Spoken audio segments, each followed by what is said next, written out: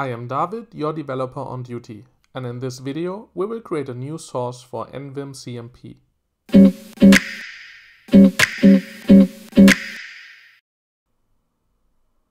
We want to achieve the following. Suppose you're developing a Node.js app and you want to add a dependency in your package.json file. Then it should be possible to have auto-completion for your package,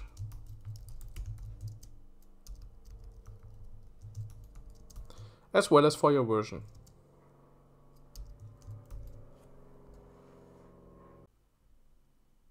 First, we need a state-of-the-art completion engine. We pick nvim-cmp because it's quite popular. There's also a section about source creation, where we can copy a code sample. Let's create our folder structure. Our plugin name shall be named cmp-npm. Inside we create a Lua folder, as well as a cmp-npm folder and an init.lua file. And in this file we paste the previously copied sample code.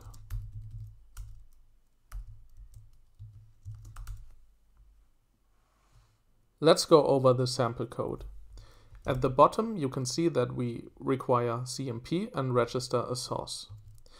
The source is defined at the top of the file and enriched with a new constructor function. What it does is the following. It creates a new empty table and sets the meta table to a table with meta method __ index equal to source.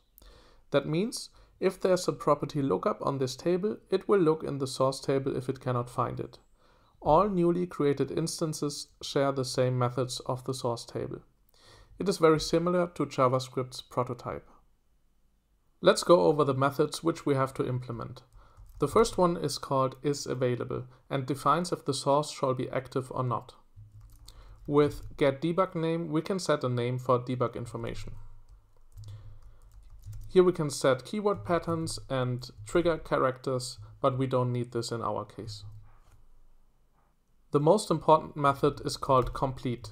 It gives us params and a callback function, and we can invoke the callback function with a table where each item contains a label property which is used to populate our completion list.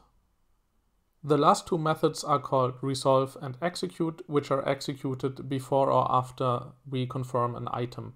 In our case, we don't need them.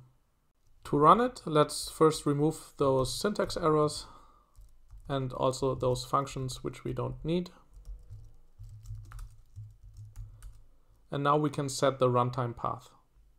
So let me start Neovim with an adjusted runtime path using the command set runtime path += to this project. Now we can execute Lua require cmp-npm and include our file. To have a fast development cycle, let's also add it to our init.lua file. Require cmp-npm, and let's also add the source to our cmp configuration. We want to call it npm. Now let's execute the same command, but also open our init.lua file as well as some package.json file which we create here side by side. For the source to be recognized, we also have to change the name here. So first we change the debug name to npm, and at the end when we want to register our source, we want to register it under the name npm.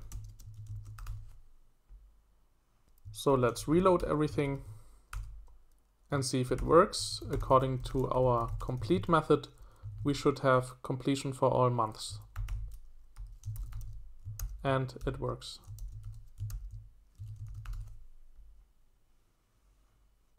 Let's see how we can actually populate our completion list. There's a tool called npm-search, which lets you search for some packages, for example Angular, and it gives you a list. You can also provide no description to get rid of the description, and you can also provide the flag -p to have a tab separated parsable output list. To trigger this npm command inside of Neovim, we can use plenary job.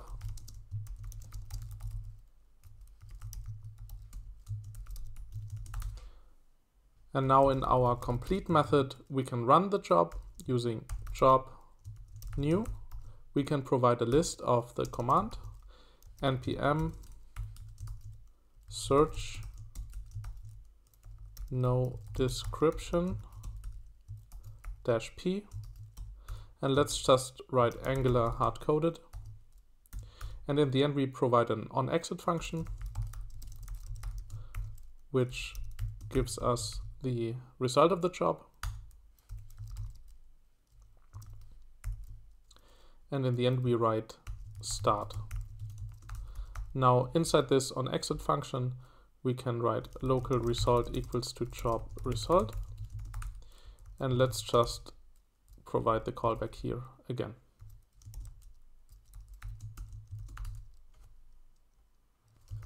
Let's refresh and test it. I write January, and you see that I still get my completion items, which is great. But let's also see if we get the right result. So we can write print vim inspect result, refresh, and do it again.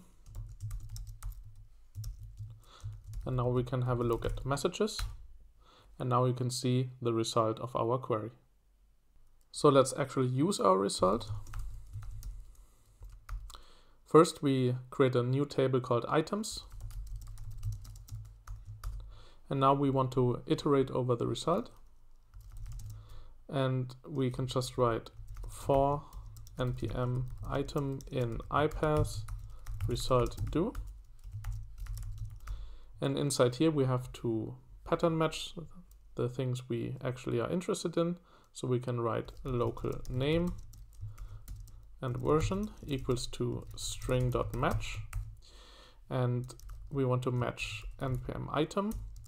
And it's a tab separated list, so we can write everything, then a tab, then everything, a tab, everything, a tab.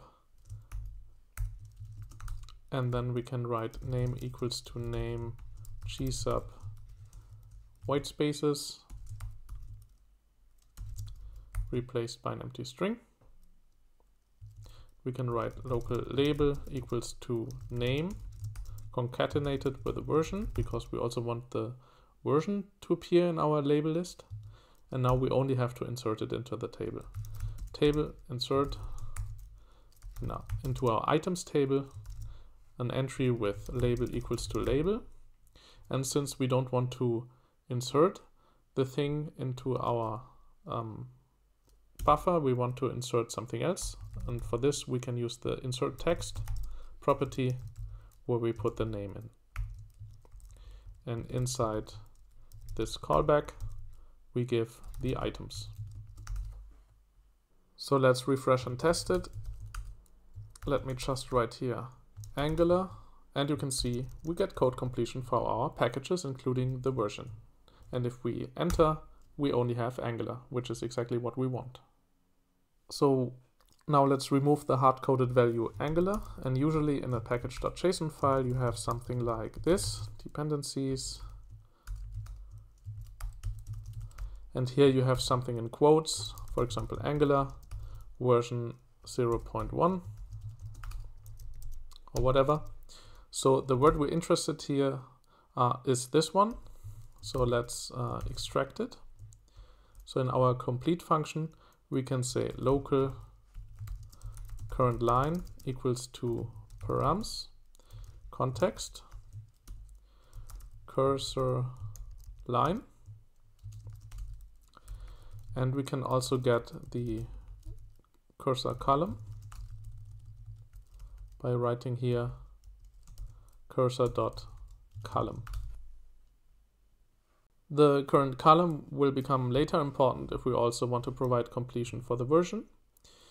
So let's just write local name equals to string.match. We provide the current line, And now we want to have some variable amount of white spaces followed by a quote. Now we want to capture something, and we want to capture everything except quotes, multiple of them, followed by an optional quote.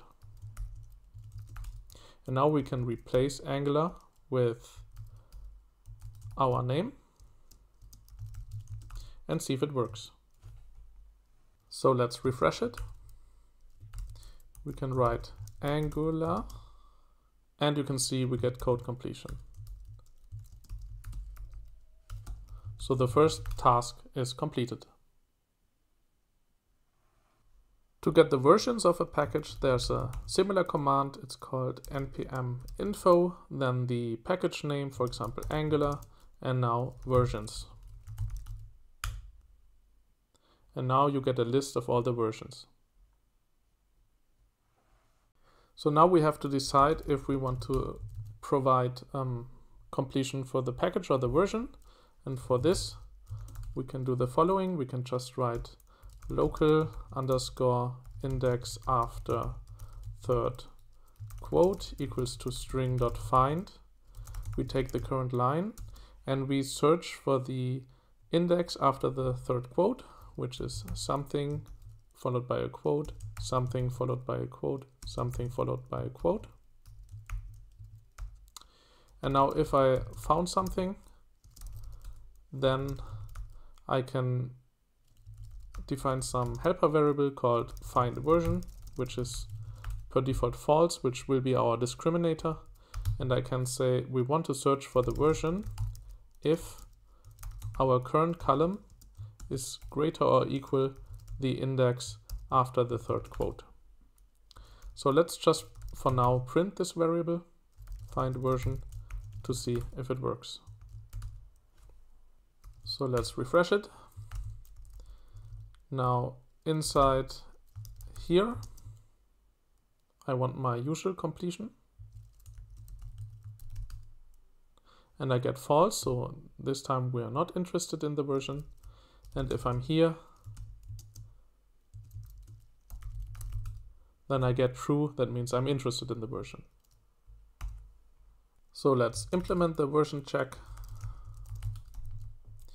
So we don't want to start this job, but we can just say if find version, then we do something, and else we perform the job which we have done before. And if we found the version, then we have to start another job, and we can write job new npm info our name versions, and we can also provide the -JSON format. And our onExit function takes the resulting job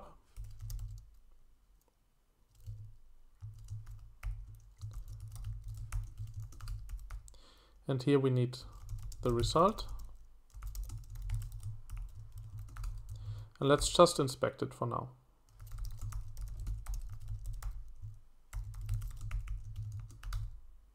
We refresh. And now we write something here, trigger code completion, and let's look at our messages. And you can see we get the resulting versions. And notice that the first entry and the last entry, they contain those brackets from our JSON array, and we want to get rid of them. So let's do this.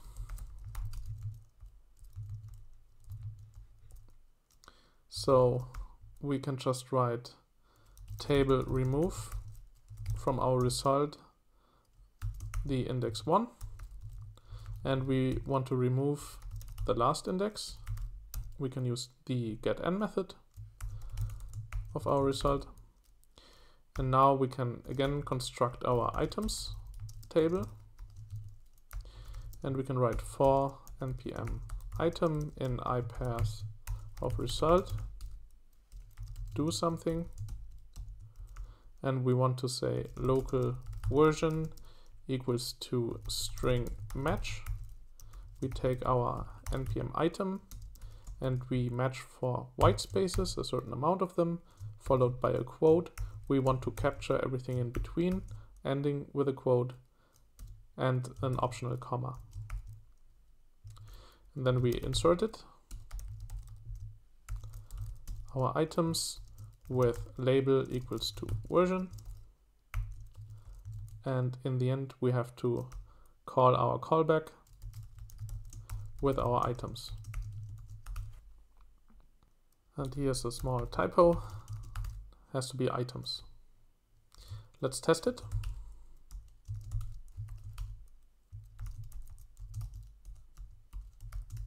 Let's write 1.0, trigger code completion, and you can see we get all our versions.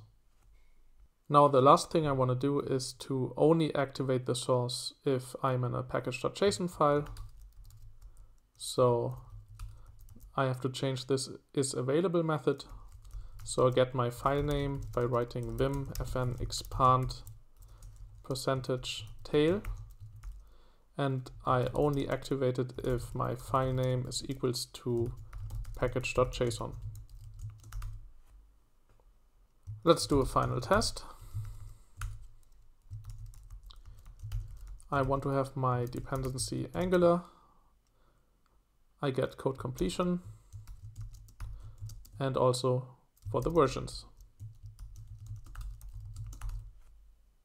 That's it for now. The final plugin and the code can be found in my GitHub repository. I posted the link into the description. I want to give a special thanks to TJ, who created an awesome video about nvim-cmp and how to create a custom source. It was a great inspiration for this video. The link is also in the description. Thanks for watching and stay tuned.